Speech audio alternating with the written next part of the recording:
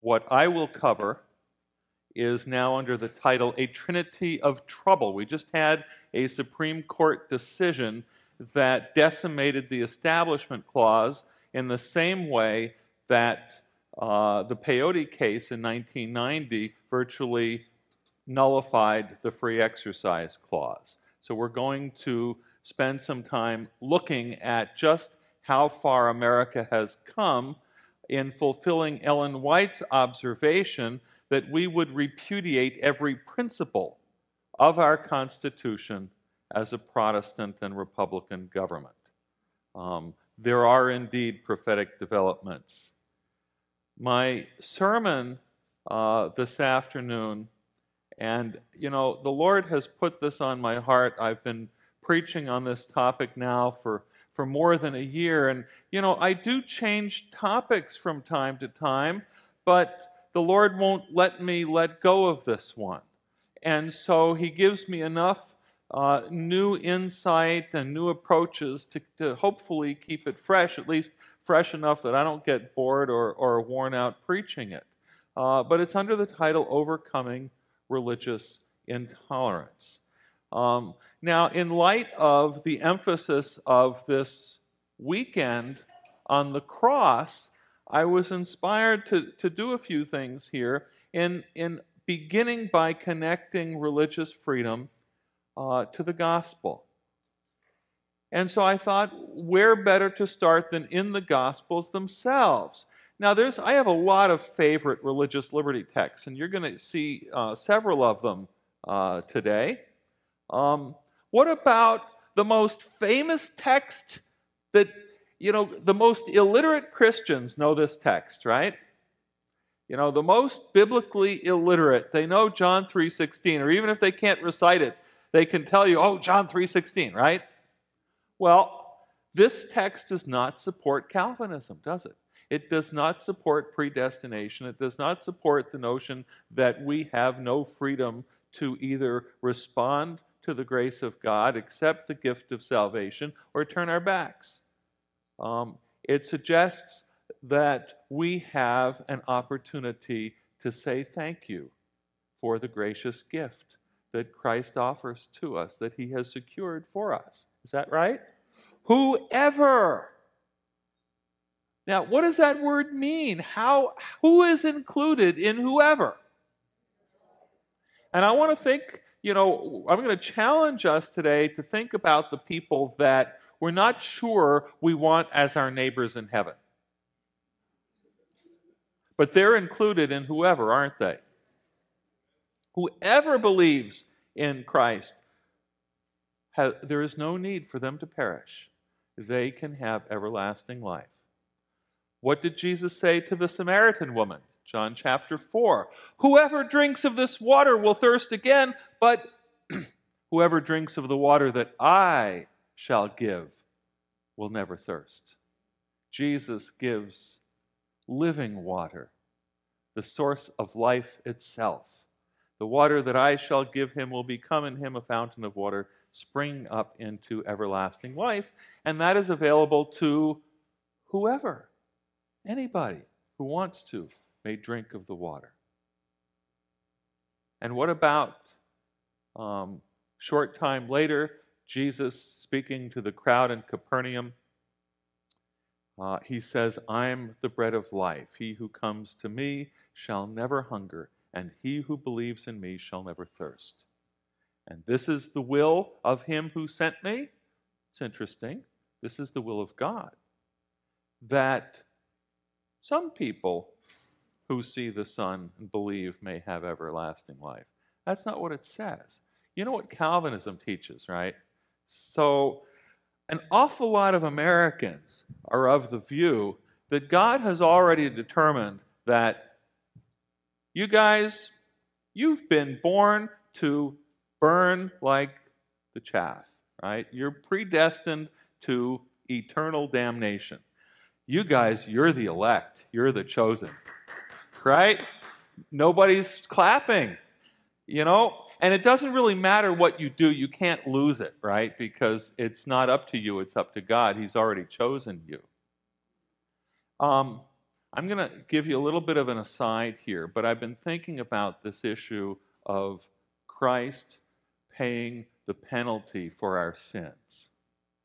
And the absurd belief, the illogical belief that so many Christians have, that on the one hand, Christ paid the penalty for our sins, but on the other hand, that the penalty for our sins is to burn forever and ever. Because nobody believes that Christ is burning. Do they? So if Christ isn't burning, then how could he pay the penalty for our sins? It doesn't make any sense to me. Now, I've asked a few people who believe that, and I haven't gotten a coherent response yet. I try to do it gently. Is religious liberty part of the three angels' messages? Now, I'm not going to quote I'm not going to quote any of A.T. Jones, but I will tell you that in his seminal sermons in 1893 and 95 General Conference sessions, he's on the subject of the third angel's message. He spent the first 10 sermons on religious liberty. So what's the connection? Is there a connection? Are we missing something? You know, we as Adventists are fond of saying that the health message is the right arm. I don't see religious liberty as an appendage to the gospel. Christ paid the highest price for our freedom. Religious liberty is the gospel, is it not? You know, when my daughter just graduated with her graphic design degree, you would make a father happy to send up a prayer for her job search activities because she's still being supported by dear old dad at the moment. But when she was 10, I had her do an illustration for me for a brochure for my radio show, for Freedom's Ring. And the brochure picture that I had her do was a picture of the tree in the garden covered with bright red fruit, beautiful tree, green leaves, red fruit, and there was a fence, a barbed wire fence around it, and there was a sign with the universal not symbol, you know, the red circle with the line through it, and the sign said, "Do not eat." Now, what's wrong with this picture? Well, nothing wrong with the picture of the tree. I guess we don't really know what color the fruit was, if it was red fruit or something else. There was no barbed wire fence. There was no sign, was there? Adam and Eve were free to eat or not eat. And the tree itself was guarded by none other than the Word of God, right? God had made it very clear to them that they were not to eat, that it was a dangerous place. Now, if you think about it, you may have traveled to some dangerous places in your life. I try to stay out of them myself. My son just got back from 8 months abroad, including through some pretty sketchy places in Southeast Asia. And I'm thankful that he's back in one piece. The most dangerous place that has ever existed on planet Earth was that tree. Right? We know how to guard against dangerous places. We put guardrails on windy mountain roads. I was out in Hawaii, a very popular snorkeling spot. There was a sign, there was a very smooth day, but there was a sign warning about the surf, even though the surf was pretty tame. Well, God knows how to warn. He knows how to protect. If you look in Genesis chapter 3, after Adam and Eve were expelled from the garden, who was sent to guard the tree? It says cherubim. Now, cherubim is plural. So I don't know if they had minimum wage and overtime laws back then. You know, how many angels it took to guard the tree. 24 hours a day, 7 days a week. I don't know if they did, 6-hour shifts if they were on the European plan, only working, 4 days a week, or, 30, 35 hours a week, or how many hours they were working. But God knew how to have angels with flaming swords to make sure Adam and Eve didn't eat after they were expelled from the garden. Why did Christ choose to die rather than compromise our freedom? It's a very simple premise. Ellen White writes about it over and over again. Desire of Ages, she says, love cannot be commanded or coerced, right? Only by love is love awakened. And we Adventists kind of take it for granted that we know this, that freedom is central to the gospel. But a lot of the Christian world is confused about this. Religious freedom really is central to the gospel, and I suggest to you that Jones had it right. It is central to the three angels' messages. The very first message, we've called it the last message of mercy to a dying world, is a call to return to the worship of the Creator. People have a choice in the matter. They'll have a choice between receiving the seal of God or the mark of the beast. To fear God and give glory to Him, for the hour of His judgment has come. It's a very simple, it's a very compelling message. But there's an element of choice in there, isn't there? Nobody's arms being twisted to worship God. Nobody's ever forced to worship. Now, the second angel's message, this morning someone asked about, if somebody asked us, what about these three angels' messages, what would we say? I've tried that trick in asking churches over the years about the second angel's message, and by and large, frankly, Adventists don't have any idea what the second angel's message is. I trust that this group may be better educated, better informed, but I'm going to take the liberty of unpacking this for us for a moment, because I'm not sure that we have given careful thought to what we say is the very mission and message of the Seventh-day Adventist Church, right? We claim that giving the world these three messages is why we exist. Is that right? But do we even wrestle with the text and think about the meaning of the text? Now, Babylon we understand to be a corrupt religious power, right? And she has fallen. It's repeated twice, and I'm not going to go into some of the issues as to in what way she may have fallen, but it clearly indicates that her fall has something to do with her relationship to the state. Because it says, Babylon has fallen for. For is a word of explanation. For, because she has made all nations do something. So she is in close collaboration with the nations of the world. Church and state working together. That's the first thing we see, right? Good. I see some heads nodding. What does she make these nations do? Well, the first thing is, if she's making the nations, she's the one calling the shots. The religious power is imposing her will upon the state. Well, that implies that the laws are being conformed to the will of the church. She imposes her will upon the state. Well, that's what's meant by drinking the wine of the wrath of her fornication. Now, wine in the Bible is a symbol of doctrine or teaching. Jesus said famously not to put new wine into old wineskins, referring to the gospel. Babylon has made all nations drink of the wine, her wine. Now, what is the wrath of her fornication? Well, first of all, the fornication, that's a very clear term.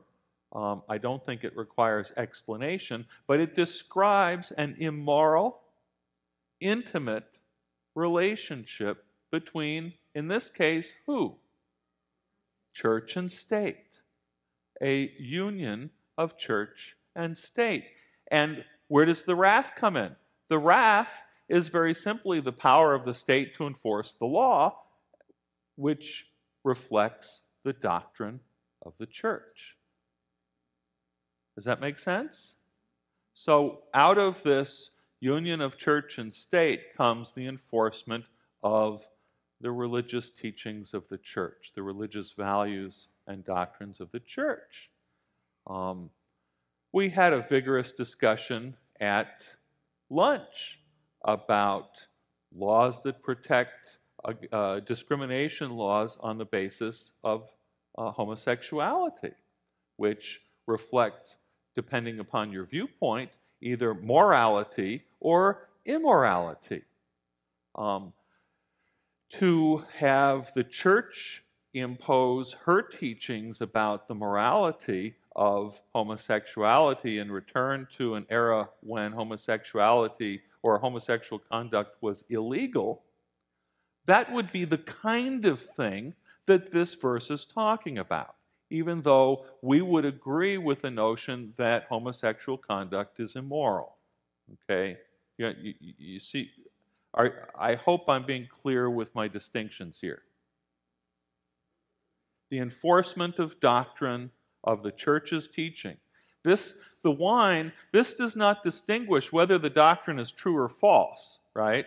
Now, we Adventists, we always think in terms of Sunday laws, and we think in terms of the enforcement of false religious law. But true religious law or true, moral law could be enforced as well and constitute a union of church and state. It can be either way. The point is that, clearly here, Babylon is suffering a moral collapse out of this relationship between church and state and out of pursuing the power of the state. And from a spiritual point of view, I would point out that when the church pursues the power of the state, it is inevitably a substitute for the power of God. The church, our call is to rely fully and completely on the power of the Holy Spirit. The power of the state is a substitute, and when we pursue that power, it's a pretty good sign that we are losing our grip on God.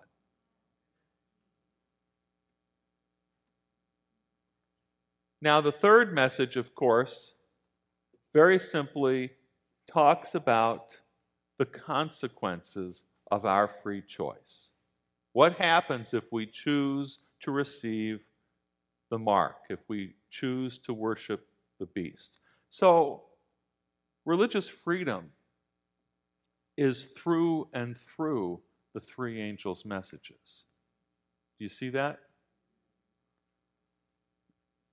Now, the good news, of course, is that we are free to make up our own minds, whether to accept the love of Christ and the gift of His salvation or not. We have that freedom. I like to tell people in church, if you don't want to go to heaven, don't sweat it. You don't have to. Jesus is not going to drag you kicking and screaming into the kingdom. My kids are now big enough to pick me up and carry me kicking and screaming and put me in my room. But when they were little, on occasion, I had to pick up one or more of them. And maybe you've had that same experience. But Jesus doesn't treat us that way, does He? So we don't have to go to heaven if we don't want to. We really do have freedom. And that's good news. But there's also bad news, because most of the world is not free to make up their own mind. Most of the world is not free to change their religion or to worship differently than the majority. Now, these numbers keep getting worse. I just saw for the first time from a reliable source that we're up to 79%.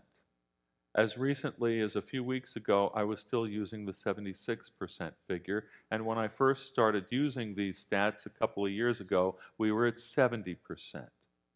And I'm going to give you a couple of slides in a minute from the Pew Research Center so you can kind of get the map and see the global picture a little bit. But for example, in Nigeria, you've heard of Boko Haram. In addition to raiding Christian villages and killing everyone, they've been destroying churches. More than 1,000 churches have been destroyed in recent years.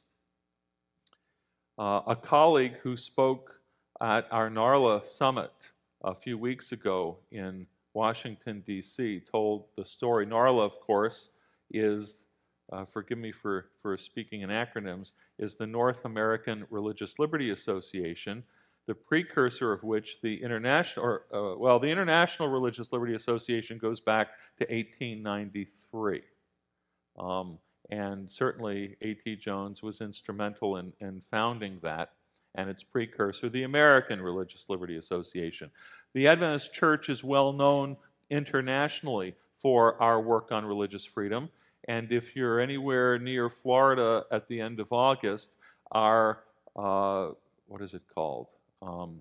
8th World Congress is going to be in Hollywood, Florida, the last week of August of the International Religious Liberty Association. So that brings diplomats, government officials, faith leaders, folks from NGOs, experts in religious freedom together for several days for a really nice, very important gathering. So one of our colleagues at the recent NARLA summit told about going into Nigeria to document the stories of those who have suffered persecution by Boko Haram. And they were pursued by Boko Haram when they went in there because it's still very dangerous in parts of Nigeria. And one of the stories that she told was of a woman who had fled when the terrorists came to destroy the village, killed her husband. She and her 2 children fled. They escaped into the mountains. They survived for many, many weeks, eating berries, eating grass, drinking urine. It was just horrific. And finally were able to return to their village and try to rebuild their lives. So the colleague who was telling the story reports that she asked this woman, "What message would you like me to bring back to folks in America? Is there something that you think they should hear and learn out of your experience?" And what she said was, "Tell them, I'm praying for you because they're coming for you next." She's praying for us.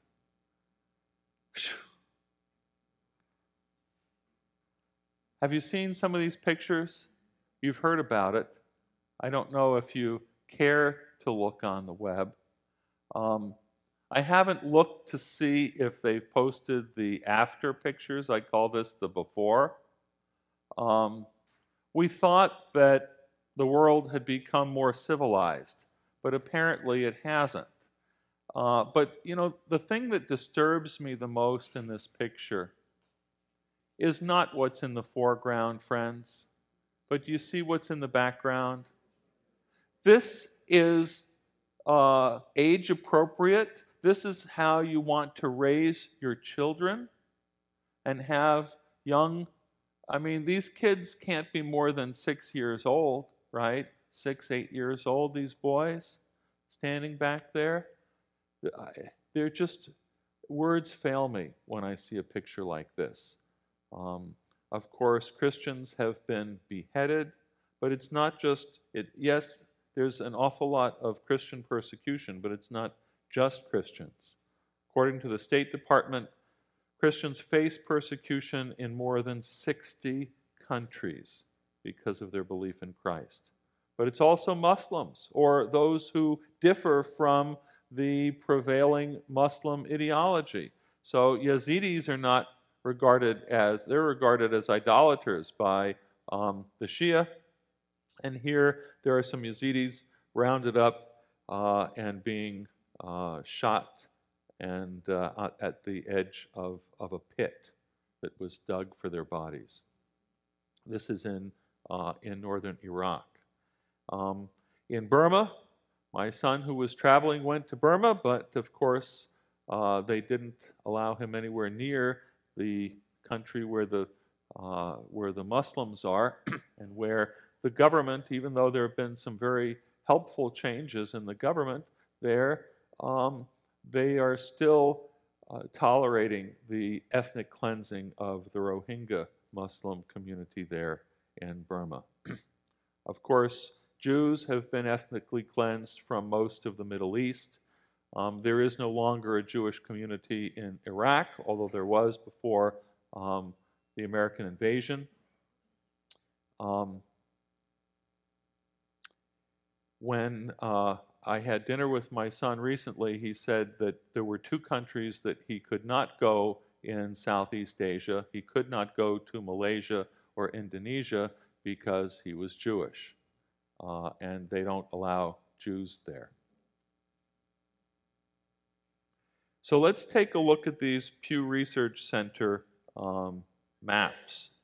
And the first one is going to show government and legal restrictions on religious freedom. The second one are social restrictions.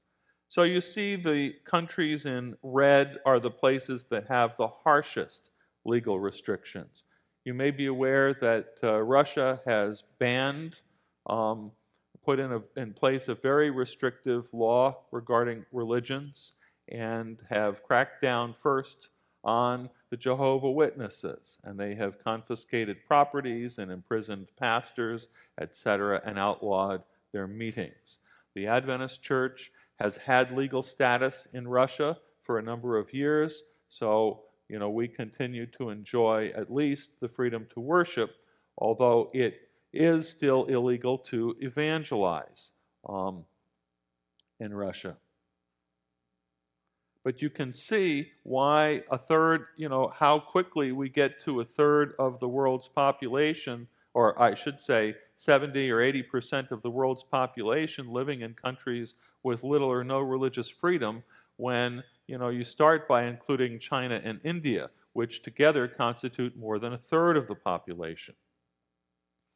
And I would note from this slide that the legal restrictions on religious freedom are considered moderate in the United States, but not low.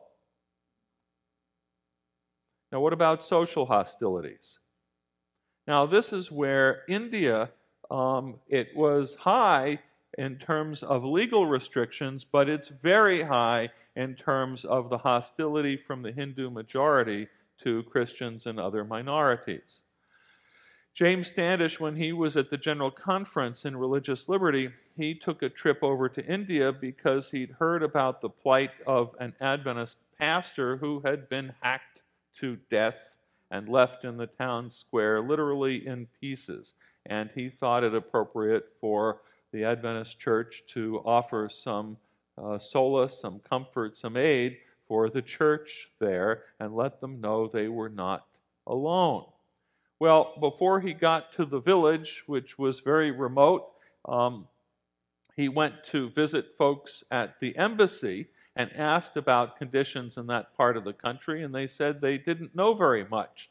And he asked them why, and they said, well, because it's not safe to travel there, but since you're going, when you come back, would you tell us, give us a report? So it was okay for James and other church officials from India to go where they were unwilling to go themselves. So James and officials from the church in India, they get up to this remote village, and they're there on Sabbath, and they worship with a small group under a tree. And after the worship service, they're talking with the head elder there and inquiring about how things are going and what they can do to help. We came all the way from the General Conference and we're very concerned. Is there anything we can do to help you? The head elder looks at him and he says, "We have God. We don't need anything." They had nothing, but they didn't need anything. And, James told this, I've heard him tell this story a number of times over the years. He told it for a sermon when I was back in D.C. recently. And I was reminded how here in the United States, we have everything. But what we really need is God. Isn't that right? And I wonder sometimes if the everything that we have doesn't crowd out God in our lives. Well, you start to add the high. You see we add Brazil here and Mexico with high social hostilities and a much larger portion of Africa. And you can see how we get to 79% of the global population. I suspect that this map would be revised. This is a couple of years old. There'd be perhaps a little more red and a little more of that tan brown to show the persecution. So,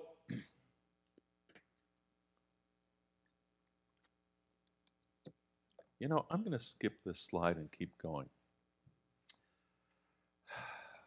The question that remains for us, with so many being persecuted, does God see? Does God care? Well, we know the answer to that question, and the scripture I've given here is taken from the Exodus when the Jews were suffering under harsh slave conditions in Egypt, and they were crying out.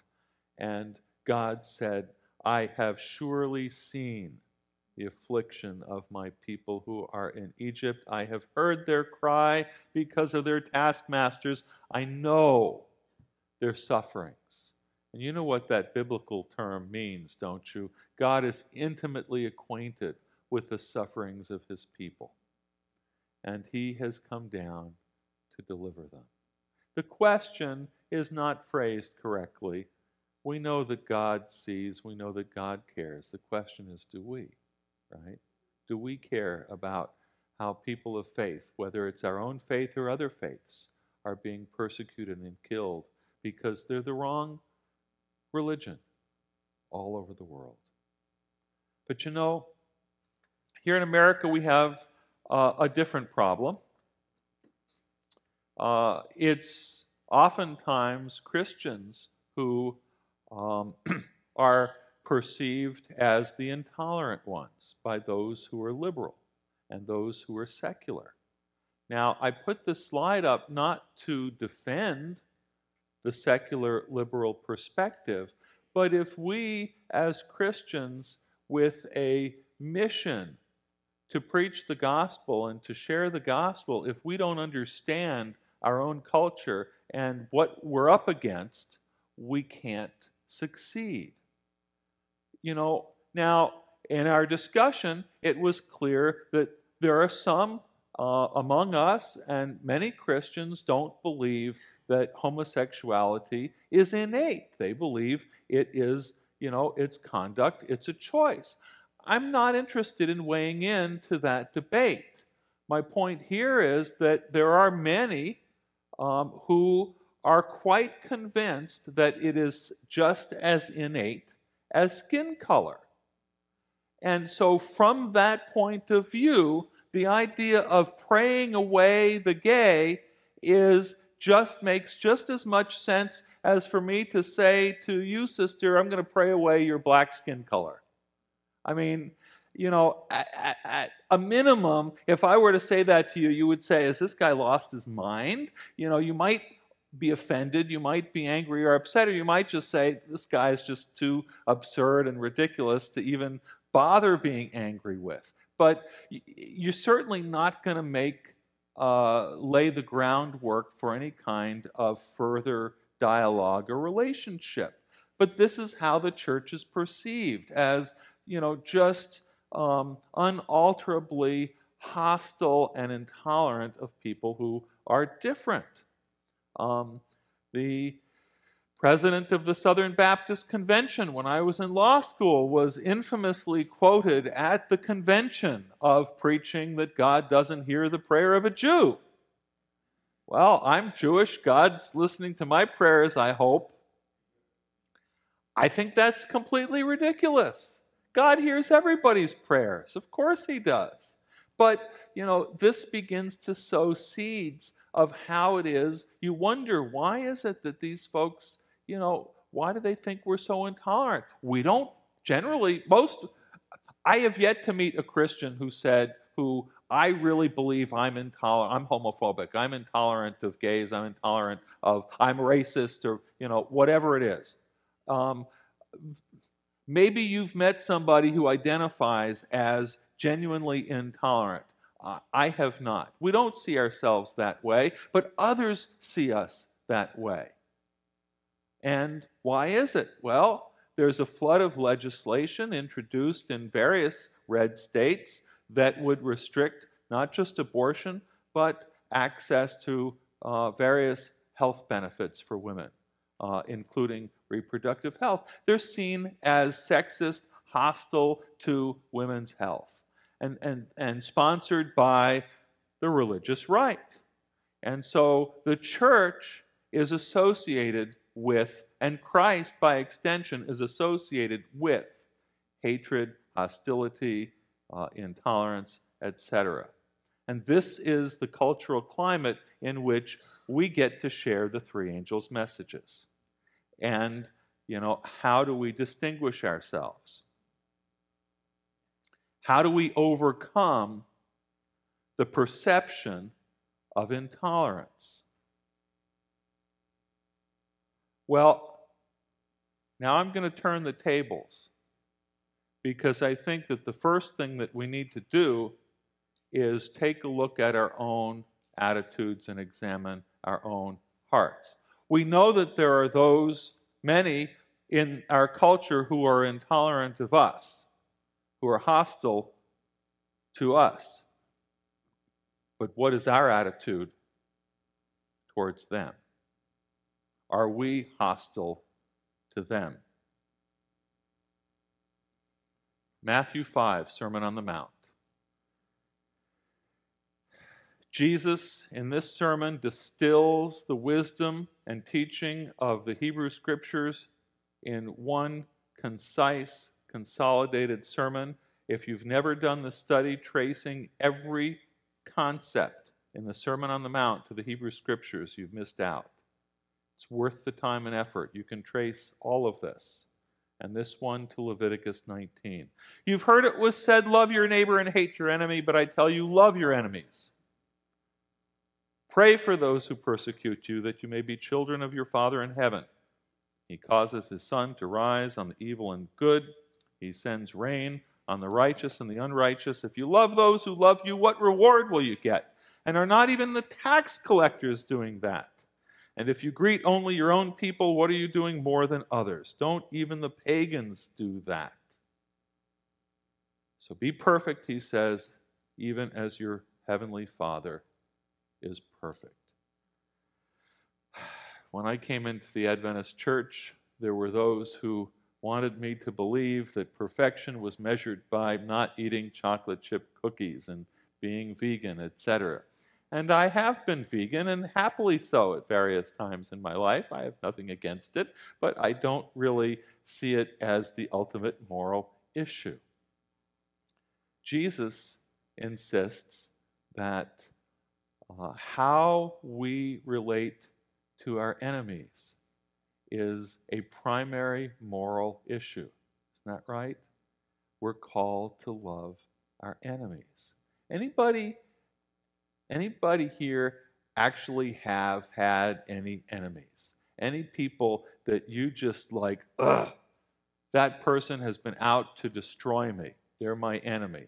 Am I the only? I see couple of hands. Okay, so afterwards you tell me if you think I'm wrong about this, but I've come to the conclusion that it is not humanly possible to love our enemies.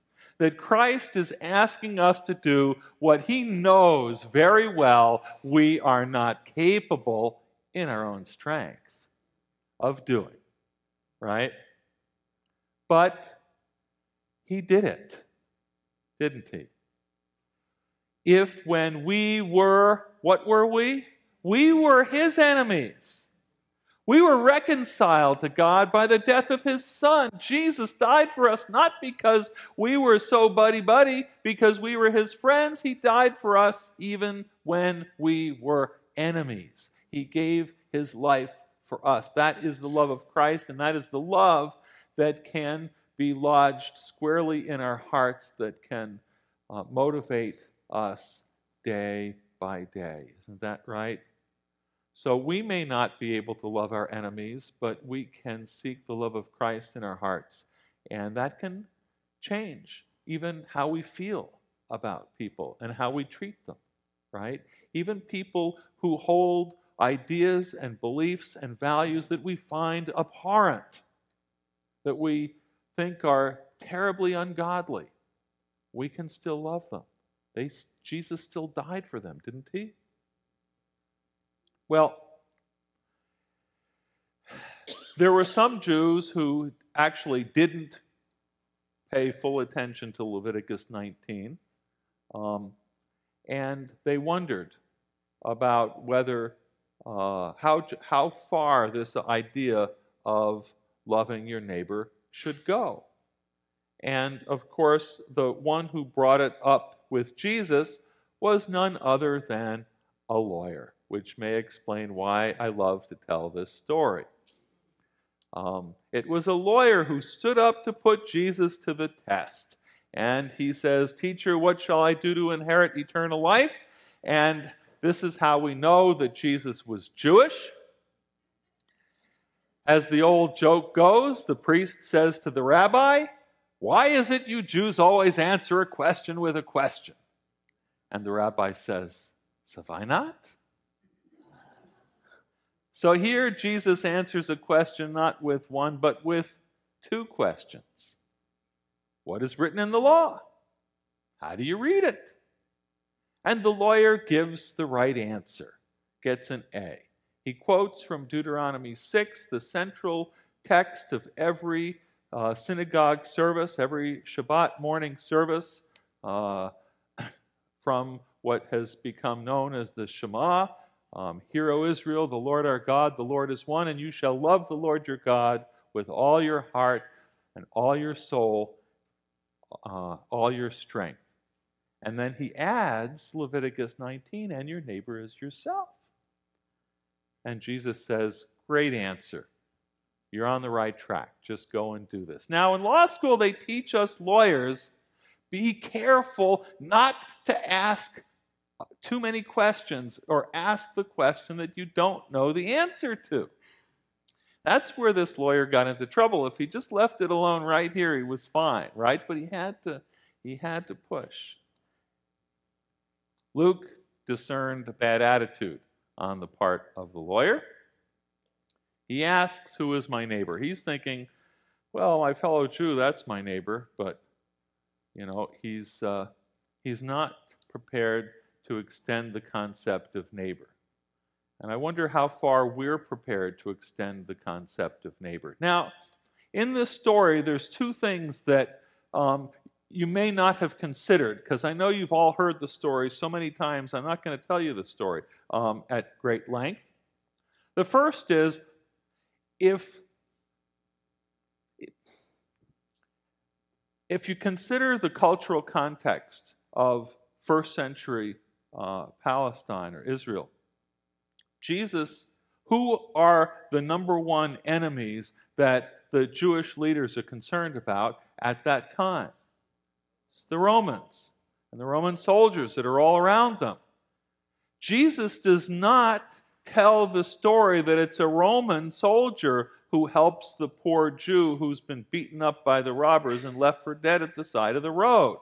That would be really offensive to the Jews, to have the person helping the one who is regarded as the neighbor be a Roman. Jesus actually ups the ante and goes beyond the unthinkable to the totally absurd by saying it was a Samaritan. Why? Because the Samaritans were hated even more than the Romans. The Samaritans were a little too close for comfort because they themselves were actually descendants of the tribes of Israel. They were Jews who were not taken into captivity. They were left behind, as it were.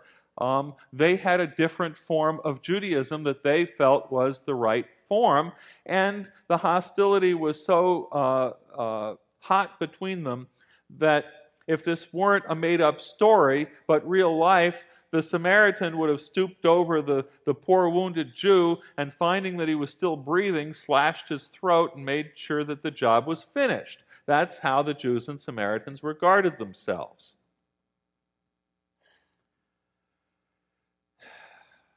So if Jesus says that the Samaritan and the lawyer had to agree with him at the end of the parable, the way that the enemy treated the Jew, that's included in being a neighbor. You know, who is our neighbor?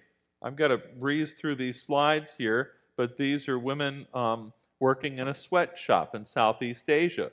I dare say some of us today, because there's enough people here, we're wearing clothes made by slaves, made by children, under slave-like conditions in Southeast Asia.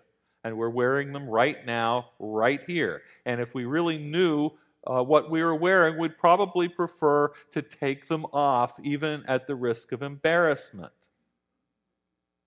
Who is my neighbor? There's a lot of talk in our country today about Muslims and immigration. Are these people our neighbor? You know, I've got to say here, Church State Council, we become the foremost legal services organization in the West, dealing with religious discrimination cases, and we represent people of all faiths. And lately, we've been asked to take on some cases for Muslims, and we're working with one of the Muslim organizations. And there's a young lawyer there who is American-born, Palestinian. And I said to him after we got acquainted, I said, Saad, you and I, we're the hope of the world. You're a Palestinian Muslim, and he's practicing Muslim. I said, I'm a Jew who believes in Jesus. If you and I can be friends, there's hope for the world. Right? Now, I interviewed him on the radio one time, and I asked him the $64,000 question. How do you answer those who, wonder whether Islam really is a religion of peace? And it's certainly, with all that's gone on, it's a fair question, and I don't think that it gets addressed, as often as it should. And I love the answer that he gave me. He said, look, I was raised going to mosque, hearing sermons every week, and all I heard growing up my entire life is about peace. And I never heard anything else but, being respectful and courteous to people of all faiths and living in peace with everybody. That's how I've been taught. I thought that was a great answer. There's the theological, well, what do the scholars say the texts mean and all of that, and then there's, the experiential. Who is my neighbor? Are the folks picking the crops and cleaning our hotel rooms and cooking our food and washing the dishes in the restaurants and what have you? Are these folks our neighbor? By the way, the Adventist churches in the West, about a third of those in attendance are undocumented. And when Arizona cracked down on immigration a couple of years ago, the Arizona Conference lost probably more than 1,000 folks that fled, many of them to north to Nevada. There were some new Spanish-speaking churches started in Nevada after the Arizona crackdown. These folks are not strangers. They are part of our church. And whatever we think our government policy should be, as Christians, I'm not talking politics here today, folks. Not at all. And I won't in the seminar either. We keep politics out of the pulpit. And that's very important that we do that, isn't it? That we not be... We all have strong political opinions. Well, some of us do. I'll admit I have strong political opinions. I've encountered some in talks with friends here, and that's fine. We're entitled to that, and we're entitled to differ even. Our unity is in Christ, and we can't allow, our political or social views to divide us. This is someone, little refugee child. Here's a picture of a gay pride parade. Are gays, are they our neighbor? Are we called to treat them with kindness and respect? And last time I preached a sermon, somebody said to me, he was a bus driver in Orange County, he said, what about the homeless? He encounters a lot of homeless people. Are they our neighbor? How do we deal with, caring for the homeless? Now, this is actually my number one favorite religious liberty text. And the reason why is because Jesus is pictured as a gentleman. He is standing at the door of our hearts, graciously, patiently, persistently knocking, asking us to please open up our hearts. But he is not banging the door down. He won't come in if you don't want him. He's a gentleman. He's not like a man who forces himself on a lady, right? He's a gentleman. Behold, I stand at the door and knock. If anyone hears my voice and opens the door, I will come into him and eat with him and he with me. It was Dietrich Bonhoeffer, one of his writings I read last year, where he asked, who is this Jesus knocking? And he answered with the parable that Jesus told of the sheep and the goats in Matthew 25. We're running short on time. I'm not going to read it for you. You know how it goes. Inasmuch as you've done it to the least of one of these, Jesus said, you've done it to me. Right? I was in the middle of preaching this a few months ago. And sometimes when I'm preaching, surprising things happen. I get these ideas. I say these things I didn't expect to say. And I thought I'm saying the least of these, and I had the realization, Jesus doesn't regard anybody as the least, does he? He doesn't demean anybody. He doesn't put anybody down. When he says, inasmuch as you've done it to the least of one of these, he's reading our hearts. We're the ones who think we're better than somebody else. And the fact is, we all have different backgrounds, and our attitudes are going to be different, but there are some people that we kind of sneer at, or we're disgusted by, or we just don't like, or, we judge them because of their appearance, or, some characteristic or something. I dare say there are liberals who hate Trump supporters, and there are conservatives who hate Bernie Sanders supporters or Hillary Clinton supporters, right?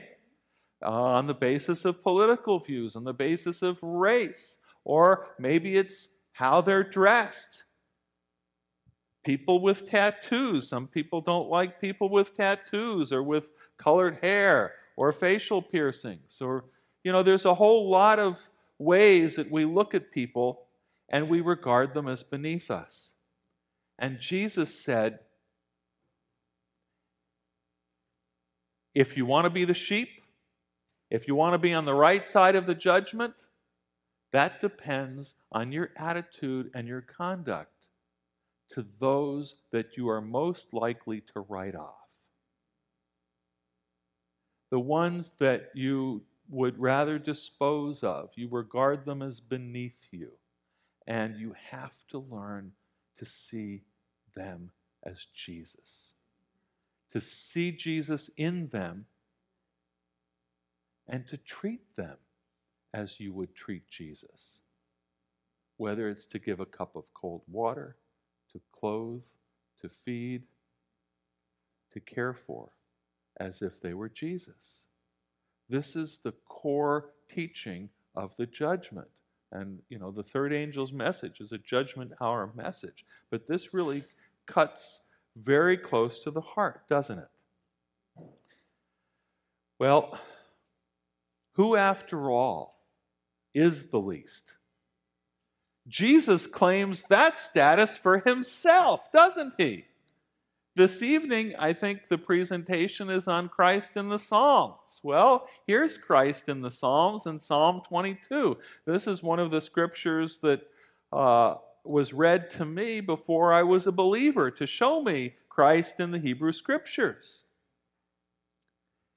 It's Jesus who says, "I am a worm and no man, scorned by men and despised by the people. All who see me mock at me. They make mouths at me. They wag their heads, saying he committed his cause to the Lord. Let him deliver him. Let him rescue him, for he delights in him." Prophecy of his experience on the cross as he literally became a worm and no man, or figuratively, I guess. Jesus says, "I am the least." So there is no one that we should properly regard as the least, right, as beneath us. So it struck me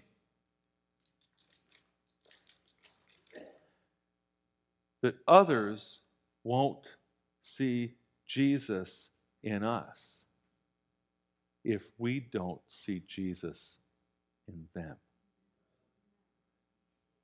In this culture war context, in the seminar, I'm going to talk about where we Adventists really fit in between the secular left and the religious right in this culture war context. But in a context that makes it so hard to actually present the claims of the gospel to people, it's so critical that people don't identify us with the intolerant right and that they can see Jesus in us. And I suggest to you that the key to them seeing Jesus in us is how we see them. And if we see Jesus in them and we treat them as we would Jesus, that's going to make a huge impact. That's going to open the heart to the claims of the gospel. And very simply, that's what Jesus says is how we're judged. Now, part of the emphasis, and this is where we'll wrap up here. How are we doing? We're probably over time, but not too bad. We'll still have some time for questions. But our emphasis in the Pacific Union has been to try to promote some panel discussions, invite people, leaders of other faiths, for Know Your Neighbor programs, because we want our churches to connect with other faith communities and get to know their struggles, their concerns. It's often been said, how do you destroy your enemy? You make him your friend.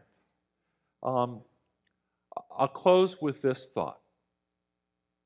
If we as Adventists believe prophetically that we will be on the receiving end of persecution someday, and that someday might even be soon, it behooves us not to do the work of the enemy in becoming the other. What do I mean by that? Nobody persecutes their own kind, right? They don't persecute their own us. We don't persecute us, we persecute them. Adventists for too long have had an us and them mentality. We have the truth, we have the message, and they need what we have. And besides, they're against us because they have Sunday and we have Sabbath. And we have used our beliefs to create barriers. And we have separated ourselves. And so we're doing the work of the enemy for him because, before you can persecute someone, you have to first create that separation. They can't be part of us. They have to be them.